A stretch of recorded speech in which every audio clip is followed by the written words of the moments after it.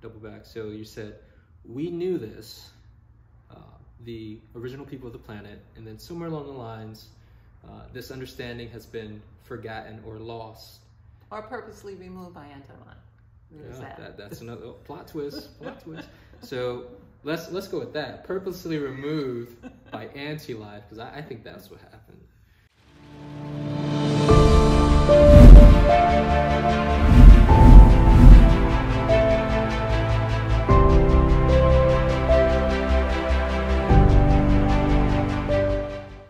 Veritas, with honor, respect, and gratitude. Welcome to the Suncast Podcast with LaOta of the Sun and Tarvars of the Sun. And so, in Lakesh, Veritas, it's been a while. In Veritas, it has been a while. We're happy to close out the year with this discussion on life and look forward to our next podcast in 2022. Cool. Yeah, same here. You know, the year has flown by very quickly. But for those who have been following, you know, we've been speaking about this concept of life and anti-life, right? So today, the topic is all life is life. So I'm going to ask if we may start with calling for the truth so that we set the stage for all of you to experience the truth of what's being said and for us to walk upon the truth as we talk about this. So if you may repeat after me if you would like. We call for the truth. We call to see the truth. In this time of blindness, we call to be free to see. Shall we call to hear the truth in this time where the sound of lies rules over logic and reasons? Shall we call to speak the truth in this time where there is mute compliance? We are free to speak out. Shall we call for the truth to come into our experience and change what is out of order into what is divine order? Shall we ask that each living moment offer us opportunities that we step into before they expire into the next moment, and that each moment that's born of space and time give us the call for courage that is needed to release the delusion that being deaf, dumb, and blind will produce peace. The facts will show that what it produces is global death and suffering. Shall we have nothing less than the truth? We are all established in truth. Lies and obfuscation cannot sustain us, nor is it a solution for us. We encourage you to continue and repeat after me the call for the power of the divine feminine to come back into our world, which is a call for life itself. Shall we call for the power of the divine feminine to return into our world with the way which is honor, respect, and gratitude. This is honor, respect, and gratitude to the divine masculine and the divine feminine. We call for the power of the divine feminine to come back into our world with the way which is honor, respect, and gratitude. Again, join me in this call for the power of the divine feminine that has been absent from our world to come back into this world with the way which has also been absent, honor, respect, and gratitude. Honor, respect, and gratitude. So everything about the divine feminine and the idea of life is touching on this idea of the topic at hand. So all life is life. You know, everything is consciousness, right? We know that, but what I'd like for us to do is explore that in a deeper way beyond just tree hugging. Yeah, kumbaya, right? All life is life, but like, what does this really mean? And so looking into this matter on my own, I see that metaphorically, the religion of science has deemed life as mechanistic, where it views organisms such as insects, even human beings from a Darwinistic perspective, as mechanical. You know, it does not acknowledge the aspect of consciousness, you know, which is in every single thing. Even under this umbrella of understanding, it's not just the insects, the animals, and the humans, but it's even inanimate objects, you know, which your layman typically looks at as well. But this idea of moving into this space of all life is life, I'm seeing on the planet where it looks like we're in this fork in the road, where we're being presented with these opportunities to choose life or to choose anti-life, which again, in the previous podcast, we were talking about life versus anti-life and our choices and within the structure of our society. So we are growing and evolving, but again, there's this fork in the road. So what are some of the understandings that you feel that people should have regarding this idea of moving into the truth of all life is life and giving reverence and respect to all? There's so much that can be said. This may end up being a series of talks. There's so much that can be said about this. The all must be considered from the position of the truth, from the position of the reality. All things are connected. Existence itself is conscious. So the fact that something exists in its environment on the planet, which is alive, in an atmosphere of air that is conscious and alive, in a solar system that is alive, in a galaxy that is alive, in a universe that is alive, it is anti-life to make us think that we are less than what should be revered, that the seeds that produce the plants that we eat should not be revered, that the birds that sing the song that birth the leaves from the tree should not be revered, that the man who's the indigenous man in Australia or Africa or in the Americas should not be revered because they are in communion with nature. It is nature that is our teacher. It is the way that has been sustainable. The direction that we're living in has made our planet unsustainable. Our desires are unsustainable. There's only so many moments that you can get high. There's only so much chicken you can eat.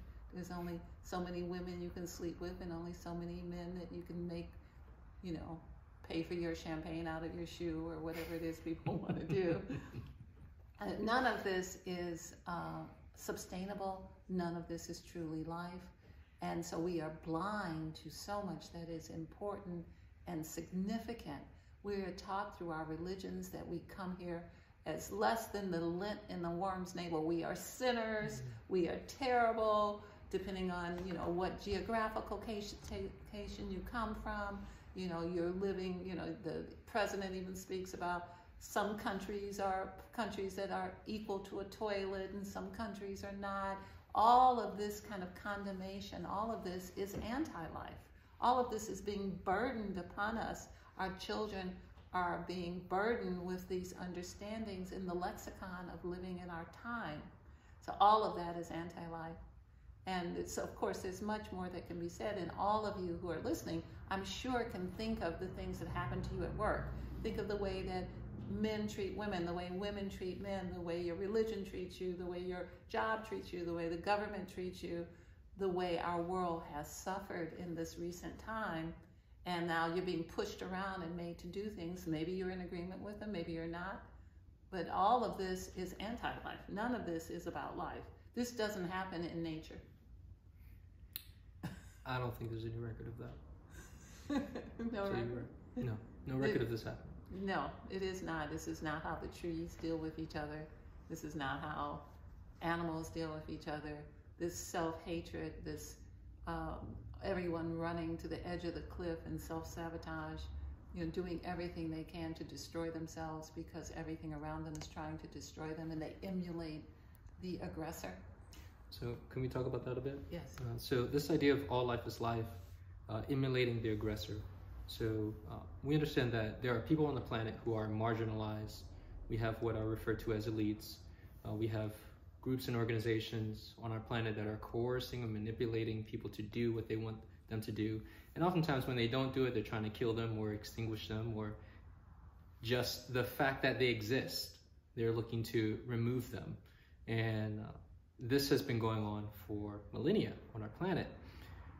One of the things that came to me was how we perpetuate that behavior with other and I say this respectfully, lesser life forms within the way in which how we perceive things, or the third dimensional. Untrue statement. Of course, it's not the reality. It's not that anything's less or greater, but it's just we perceive an ant or a roach or a spider as less than us because they're smaller, and we're probably like 1,000 times larger, and we can end their life like that.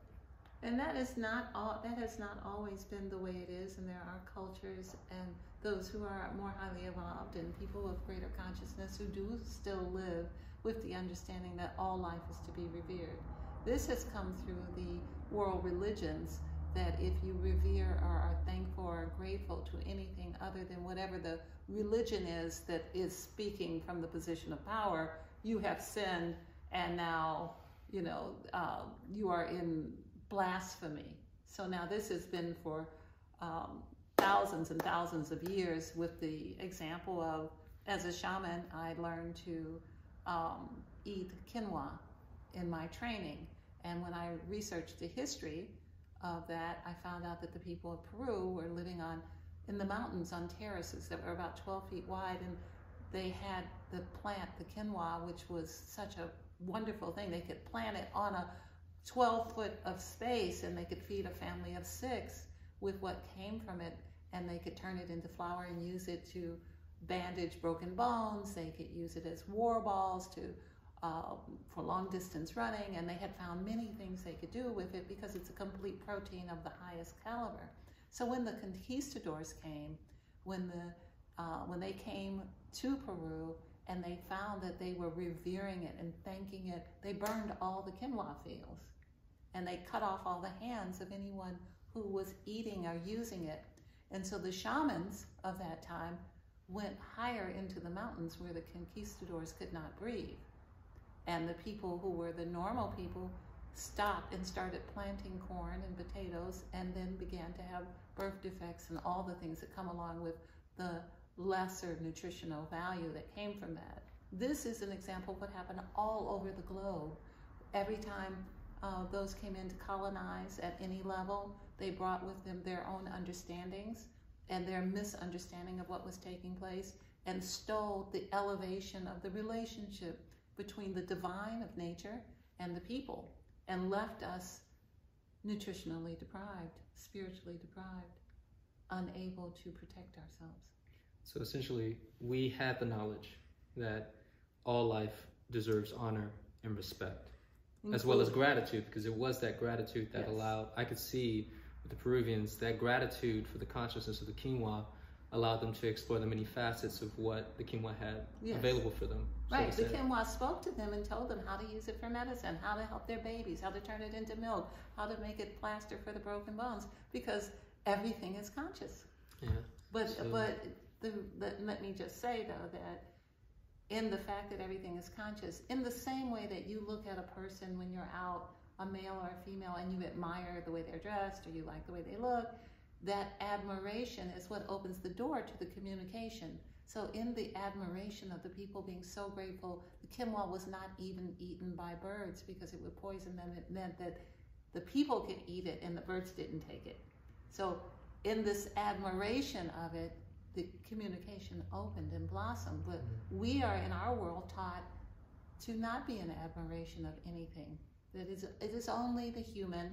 We are the only thing in the universe. We are all that exists, and everything else, we have no concern about our ecology around us, about our trees, what happens in the forest, what happens between people. So that leaves us handicapped, extremely handicapped. We have no admiration for the tree that we are in contract with from birth, that's in our backyard, so it doesn't talk to us because we don't admire it. If you want a woman to talk to you, do you admire her? Of course I do, and I see she opens up. Yes. On multiple levels. Yeah, that's the truth of it. So this is interesting. I like to bring another perspective into play. So I'm thinking, again, there are many people at various levels and degrees of this. Well, first off, let's kind of double back. So you said, we knew this, the original people of the planet, and then somewhere along the lines, this understanding has been forgotten or lost. Or purposely removed by intellect. That's another plot twist. Plot twist. So let's go with that. Purposely removed by anti-life, because I think that's what happened. There is a trajectory where the natural processes of creation are extinguished. This is a goal and a plan to destroy the principle of the feminine. We see it in nature in the history of abuse to Mother Earth, and artificial food and sterilized seeds, and in vitro babies and robotic female companions, and animals being produced without nature. Our reverence and our love for ourselves and nature is what is needed to keep us here. Call for the power of the feminine balance to come forward in our world with unwavering honor and respect to the masculine. Together, planetary balance can be restored. Speak to the consciousness of everything.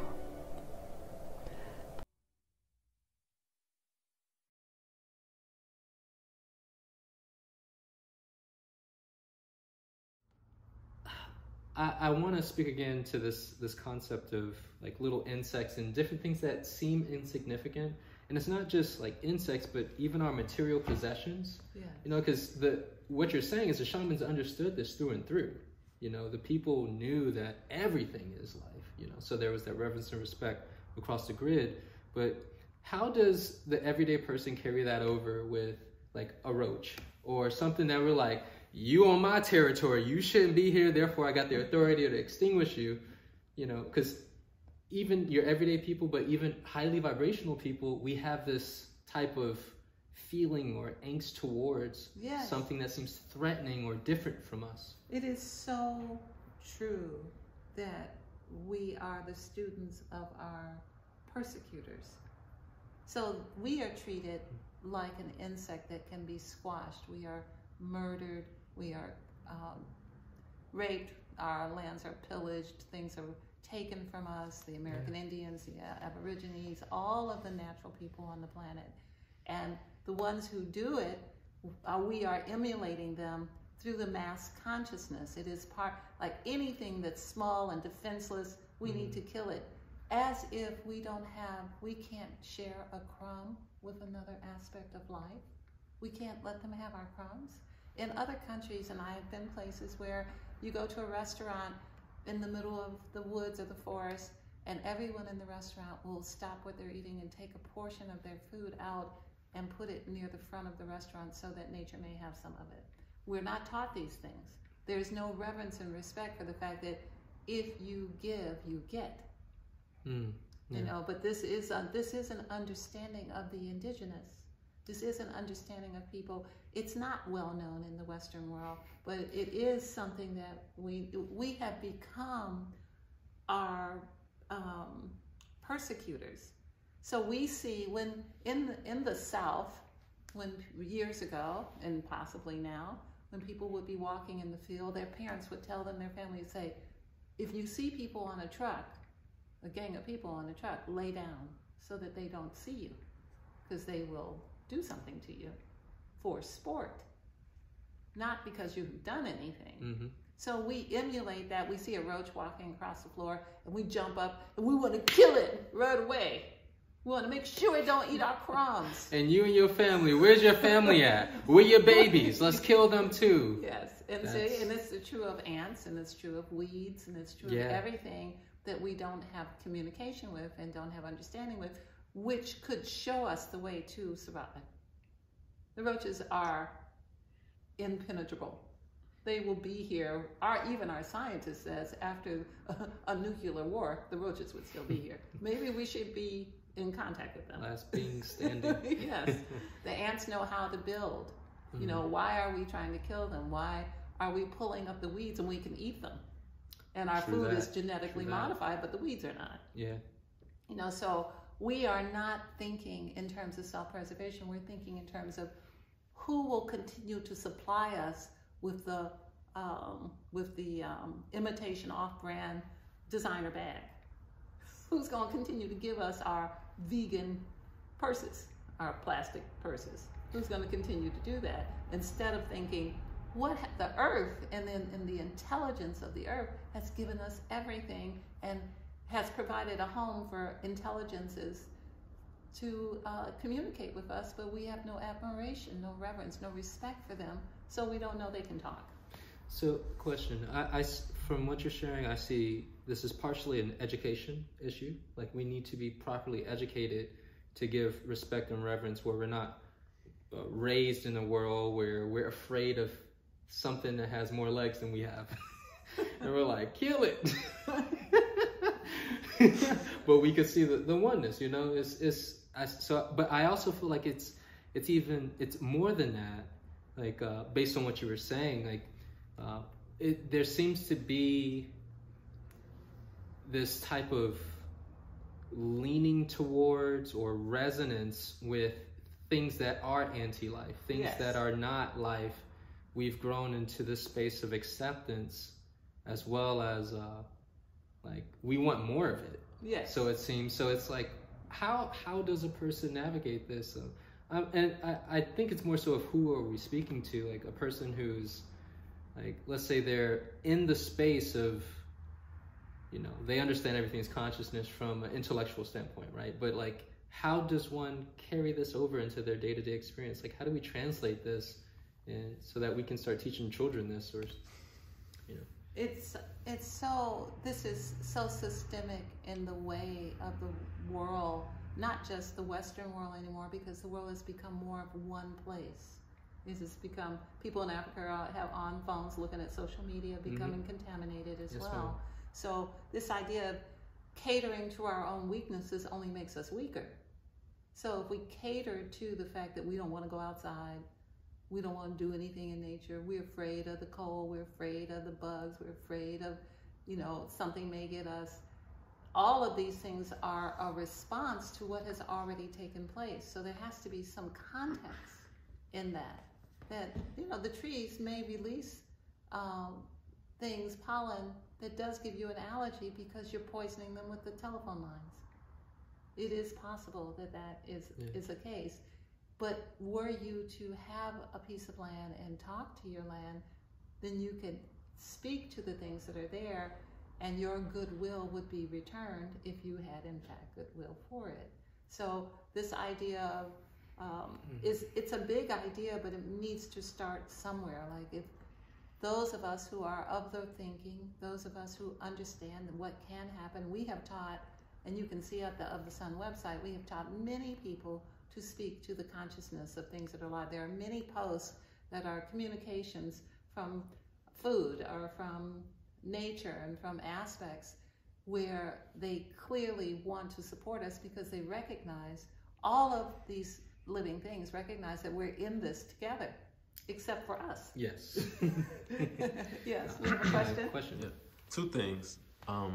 First, I'd like to acknowledge that question you asked, like, really resonated with me, because I feel like you described where I'm at, where on an intellectual level I am in agreement and am in harmony with the pursuit of life and growth. However, like you said, the kind of the reality of, okay, what's my immediate steps in embracing, and whether it be in speaking to the life that's within my surroundings, which me and the children, just from being in proximity to OfTheSun, we are growing and gaining and healing even without actively doing all of the processes. From the morphic resonance. Right, just from being in proximity. So it really hit me when you asked that question, that, like, wow, I see our growth, I see our healing, I see the children's healing just from being in proximity, even without actively, let's say, enhancing the food or talking to the food ourselves. but we're still getting healing from the food due to the environment being all enhancing in general, meaning the food just being in the space, or us just being in the space of that energy. So I want to acknowledge that. But also, question being, do you think OfTheSun can or would maybe do a couple quick instructional clips or videos of like what we can say to our food Yes. in the spot, on the moment, or what we can say to the nature around us, or just little things that we can kind of always revert back to that would be fun. You can show not just, yourself, you can show your children, you can show others as well, as little tips, like here's a tip on, what you can say to raise the vibration of this today, or something like that. Do you think I think something like that would be very helpful and can be fun if, it can be fun as well. So was that something you all would be interested in doing or open to do? Absolutely. And in fact, I've taught my grandson often will speak to whatever is around me. If there's a plant around me, he will talk to the plant and ask it. I have a basil plant. One day he was talking to it and he was saying, "How you doing?" And the plant was saying, "I really like being around your grandmother because I like the energy of the clearings." And then he said, "Well, aren't you sad she's going to eat you?" And he said, "No." The plant said, "No, I'm going to taste so much better." And then he understood that the plant is in its purpose. The purpose of the plant was to be eaten, and it's in accord with its purpose. And so that taught him this understanding of to find the purpose of his life. And the purpose of OfTheSun is to assist humanity with these understandings that all things, existence is conscious. The house you live in has a level of consciousness. Anything you make has, if nothing else, the consciousness from the maker. So everything is conscious and should be considered. So yes, we would love to do that. It's something that happens automatically with the ones around us and those who are interested. But if humanity would do this, then life would be better, and it would be more in the natural order where we weren't catering to the weaknesses. It's interesting. Yes, life would be better, and we would put ourselves in harmony with the natural flow and rhythm of the planet, because we are like the odd man, woman out. Trying to get this free system to do or bend to our will. It's true. I'd like for you to share before we leave the story of your You've had many communications with many things. Yes. And you are a teacher of how to communicate with things. I'd like you to share the story of how you have just talked to roaches or anything else that's been in the environment, and what your thought was before we go from today. Yes. So for the record, I've spoke to many, as LaOta mentioned, a variety of different consciousness, from interdimensional beings, archangels, etc., but even physical infestations, things such as mold, mice, termites, bed bugs, these type of things. But I think one of my most profound / karmic relationships is with roaches or cockroaches. And I have had experiences in my younger years that have, I was traumatized, so to say, where my perception of a roach was that this is one of the worst things you can find in your house, and it's actually, it speaks about who you are and the type of person you are, and which it is, but it isn't, not within the realm of the third dimensional understanding, because I understand that who we are and how we respond to the thing shows us who we are. Yes. That's the truth of it. So I have had some recent experiences with roaches, and even within my growth and evolution, this idea of might have to extinguish these roaches, I might have to move them.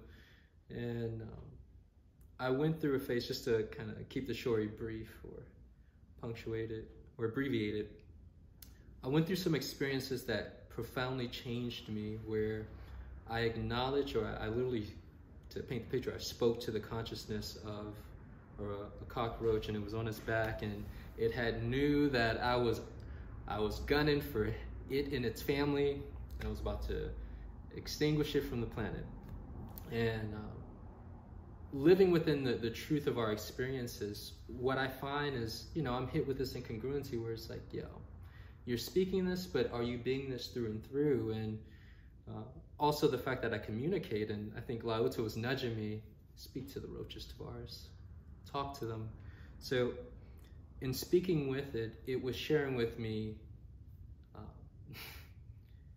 my limited perspective, how I was not showing them the appropriate respect and reverence, and just acknowledging the reality. I even saw the understanding of what LaOta was sharing about how the person who is abused will move forward and begin to abuse others who are in a lesser degree of power of them. And humans do this. We do this by race and by classism, and if you're probably at the bottom of any of them, you're carrying it over to other species. And I could see myself doing that, and I was perpetuating the behavior of those who are operating within darkness, who are looking to dominate and control and operate outside of the natural order without the respect and just want to kill something on sight. So I was crying. I was talking to the roach, and it was like, oh my gosh, this is right. I was so wrong. I'm sorry, please forgive me. Like the information was coming in that strong, and moving forward, I can say that I have had experiences speaking to them, like they've been like crawling on me, hanging out, like, hey, what's up? If there was the equivalent to a hug, that's what I experienced. But most poignantly with this idea is that I began to move into this space of, everything. We can't compartmentalize this truth where it's just for humans. No, the truth has to be through and through. And this process of evolution, where I see it for myself, but human consciousness, it requires us to extend that understanding into these other realms so that we can be congruent through and through, but also receive many of the benefits that are available through that level of interaction, which I receive this level of unwavering respect for the consciousness of not just the roaches, but many other things. And I find that when you speak to them and ask them, hey, spider, your web in there, I'm gonna need you to move because I got, this is not the best space to do this. They listen, they move, they will interact, they will engage with us, but we're not even presenting the opportunity for them to even to take our, okay, we'll hang out in this part of the house. Which is exactly the way that we have been treated. Exactly. And our grandparents and their parents and their ancestors have all been treated like no consideration, no conversation, no options. When you talk about perspective, I find that a very interesting word, because that's edited observation. Yes. So we're all operating with edited observation. The truth, once you understand this truth, it becomes very clear. We are property clearers. We deal with infestations. So we talk to the mice, we talk to the roaches, we talk to the ants, we talk to whatever the infestation is, and sometimes the ants will say, I'm living in the basement below the house. Why do you need to poison me? Can't I just stay here with my family? And then I go back to the owner of the house. I'm like, they're not gonna bother you. Can you not poison them? And they begrudgingly say, well, as long as I don't see them. So it's not any different than the 1960s and racial separation. Like all the colored bugs over there. It's no different. I'm over here thinking, if I was a bug, I would hope that as I'm passing through the person's kitchen or bedroom, traversing through space, that they would have enough respect to allow me to live and make it to where I need to go. Or at least tell me to leave. Or kill you on sight for daring to live in a space that they currently occupy, but they don't own. This is everything that's here. It is our earth. The ants, the roaches, all of it, the spiders, this is their earth too. Yes. How dare we not allow for life to exist around us? So now we find ourselves with life escaping us. Our populations of women cannot produce children anymore. 8 million children have been born through in vitro since the first one. 8 million. That's a lot. That women cannot reproduce themselves, but how could we if we are anti-life? Yeah. How are we going to have life, be the gestator of life, and experience life when we haven't been through the excruciating experience you had when you were crying and having that communication where you knew that they saw you? Yeah, it was undeniable. And they saw you, not what you were projecting, they saw who you really were. Like, boy, you look real incongruent. It changed me. And so it can change all of us. We hope that this will benefit you. The people, many of you are healers, but you may have to face the bone-crushing truth of yourself before you could move into being a healer. And this is an experience we have already had, and we encourage you to do so. And we will bring forth some videos that begin to teach you how to be in your birthright. You own this planet. What's on this planet are part of you. We are all part of one thing. We are part of the all that is, that existed before mechanized machines, before engines, before transhumanism, before all of those things existed. So we hope to see you again and further this discussion. One last thing before we go. It's the end of the year. And for those who have been rolling with OfTheSun for some time, we have our monthly group soul clearing that's coming up for December. And this is an opportunity essentially to be clear for the new year. You know, if you want to start off right, clearing and removing negative motivators, past life interferences that are, you know, weighing us down from stepping into our divinity in ways in which we were speaking about today. Definitely join up. You can find this on the OfTheSun website on the homepage, www.ofthesun.com. It'll be in the description, and we look forward to seeing you there. We also have a level 1 property clearing that's coming up in 2022.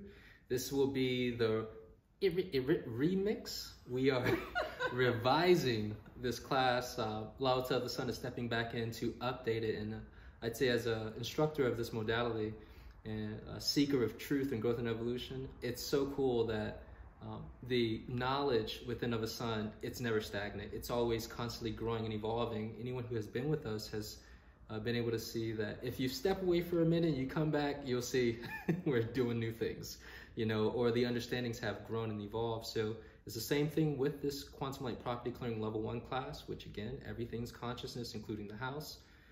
So February through March, you want to check the OfTheSun website for that as well.